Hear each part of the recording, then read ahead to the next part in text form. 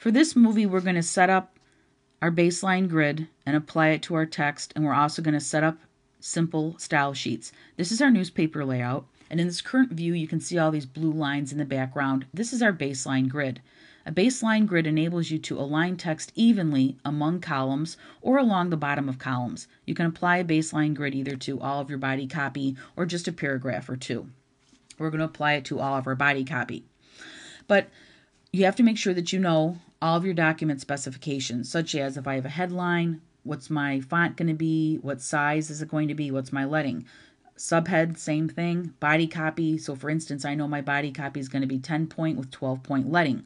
Your baseline grid is dependent upon your leading or a factor of your leading. So my leading is going to be 12 points. So let's set up our baseline grid. Go up to InDesign, go to Preferences, go to Grids. Right here, under Increment Every, this is the number, the field that you have to put your value in, and it already says 12 points, so I don't have to change anything, okay? Make sure your view threshold is 5% also, so you can see those lines when you zoom out. And I'm going to click OK. I'm going to show you how to turn your baseline grid on and off. Go to View, go to Grids and Guides. I'm going to hide it. And I'm going to come back and I am going to go to Grids and Guides and I'm going to show it. There's my baseline grid. Okay, try to get used to working with it in the background. That's my baseline grid. On to style sheets. Here's my style sheet palette, my paragraph styles.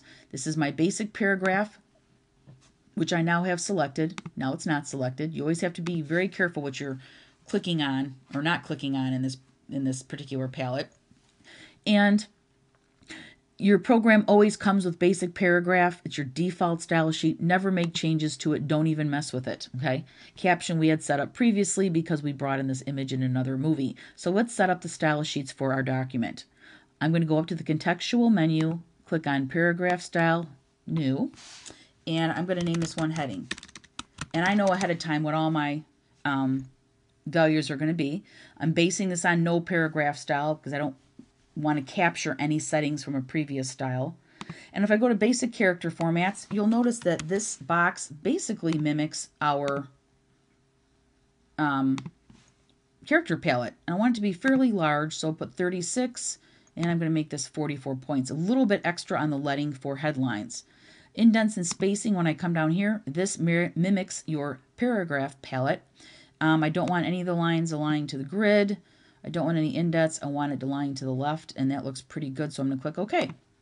All right, let's do another new paragraph style sheet. I'm going to go New Paragraph Style Sheet. This one I'm going to name Subhead. This one I'm going to base on my heading, okay, because it's going to capture some of these styles that I already have. So look, bold. I wanted Helvetica. I'm just going to make this regular. I'm going to make this about 20 points, and I'm going to make this 24 points, my leading, okay? And the reason why is because I do want this to align to the grid.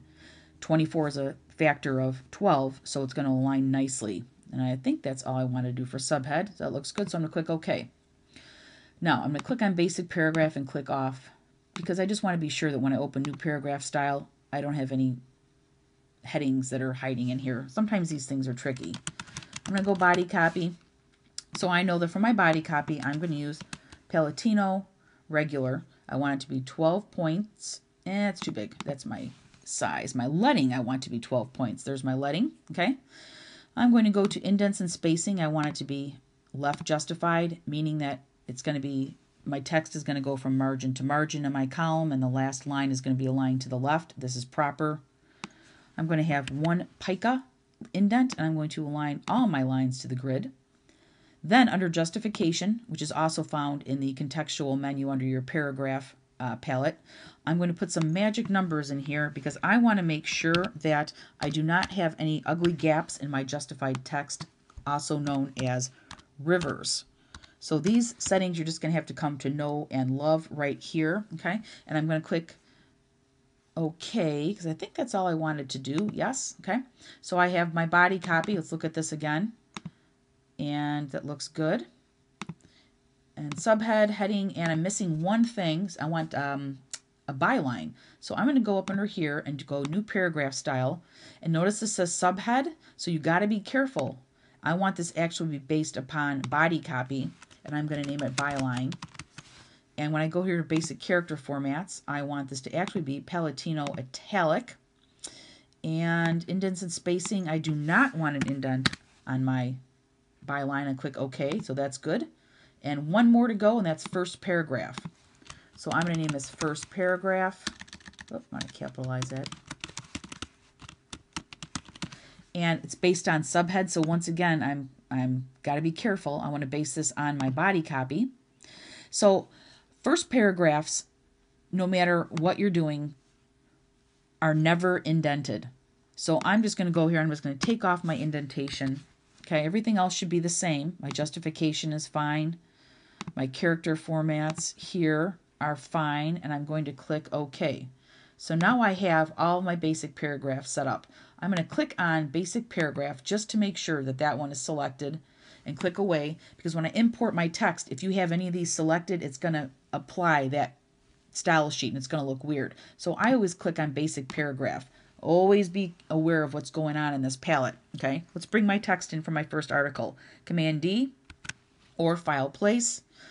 I'm going to bring in my heroine article. And notice basic paragraph kind of lit up there, which was good. I'm going to click here, and it flows all the text from my article.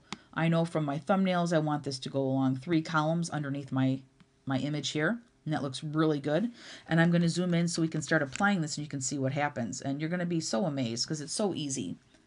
Make sure you have your hard returns, your invisibles. If they're not, go up to type, go down to show hidden characters, okay? And I'm going to simply put my cursor within this first paragraph.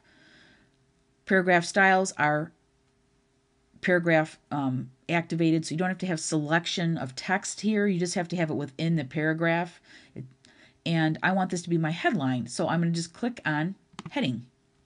And there you go. This line is broken. I don't want that, so I'm going to put my cursor there and hit Shift Return to put in a soft return to control where I want the line to break. And this is the invisible character for a soft return. Going down, this is my subhead right here. So let's go to subhead. I'm going to click on subhead.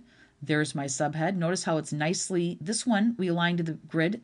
Notice how it's going on the grid. Notice how this one is not. Here's my byline. I'm going to click here and go byline. There's my byline.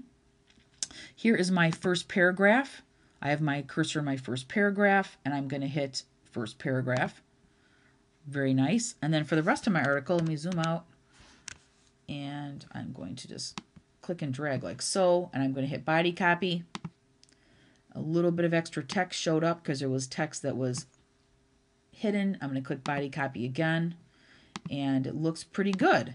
So really, within a few clicks, I have formatted all of my text. Now I see one little thing here that I want to change, and I wanted a little bit of space between my byline and my headline. So this is why style sheets are literally so easy to use and so beautiful. I'm going to click to the side, make sure I have nothing selected. I'm going to open my byline like so, and I've got preview selected. I'm going to try to move this over so you can see. So watch this. When I go to my indents and spacing, I want to put a little bit of space before. So I'm going to go 1, 2, 3, 4, just at 1. I can just hit 1, and that's going to automatically push it down 1 line because I'm going beyond my 12-point baseline grid to 13 points. So it pushes it automatically to the next line. I'm going to click OK.